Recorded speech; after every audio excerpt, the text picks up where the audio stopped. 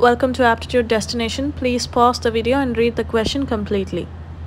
It's given that X starts from place A and another person Y starts from place B. They start at the same time and the distance between them is 15 kilometers.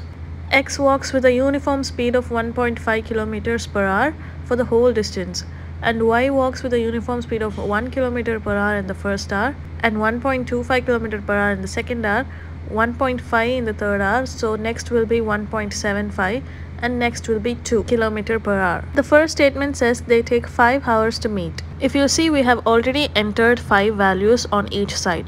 So for 5 hours, we have already entered the distance that has been covered by both X and Y. So X would have covered 1.5 every hour. So for 5 hours, he would have covered 1.5 into 5, that is 7.5 kilometers. Now if you take Y covered 1 kilometer for the first hour, 1.25 for the second, 1.5 for the third, 1.75 for the fourth hour, and 2 kilometers for the fifth hour. So the total distance traveled by Y would be the sum of all these values, which also adds up to 7.5.